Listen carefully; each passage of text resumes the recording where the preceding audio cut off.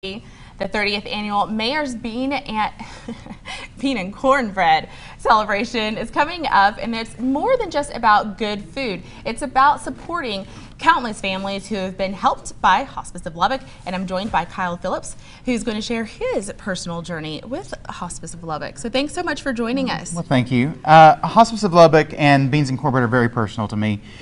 9 years ago, my son Nathan was born. You see his picture here, and adorable. He was born with a very serious medical condition, and it became very clear to us early on that it was going to be a rough road. And through some friends and other people we had met at Covenant already, we got involved with Hospice of Lubbock and got their services, and it was such a blessing for us. I mean, we were extremely overwhelmed. New parents had no idea how to care for a baby, much less a baby with special medical needs. And so Hospice took care of us, and they gave us so much time. And part of what Beans and Cornbread does is it funds their unfunded patients. And early on, we were funded. We had insurance, but hospice insurance only lasts for a certain amount of time, and then once that's gone, it's gone. And I remember getting a call from the hospice director at that point telling us that my insurance had run out, and it was just devastating. I had no idea what we were going to do, but he said, "Don't worry, we'll take care of all of your costs. You just spend time with your son."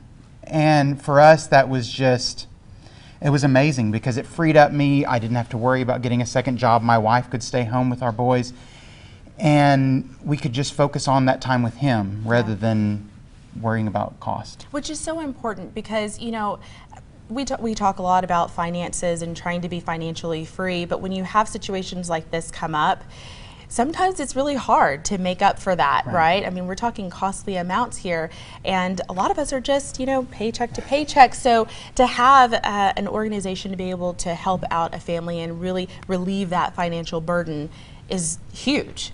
And so I know that Hospice is really hoping that people come out to this event to really help them to be able to help more families who go through situations like that. Is that right? Absolutely.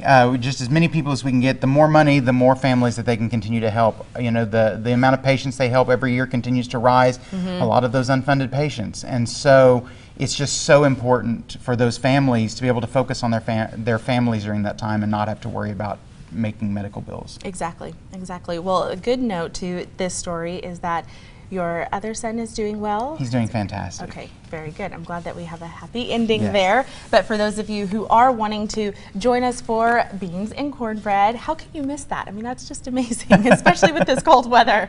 Hospice of Lubbock will host this event Friday, March 1st from 11 a.m. to 1:30 p.m. And this is going to be at the Lubbock Civic Center, is that right? That's correct. Okay. And it's $10 a plate. The hospice number is there on the screen. And if for some reason you can't make it out, call that number. Feel free to make a donation. Any amount of money helps. Very good. All right. The information is there. We'll have the link for those donations on our webpage. You can access that there. And coming up after the break, we'll hear about some premier options for your TV services.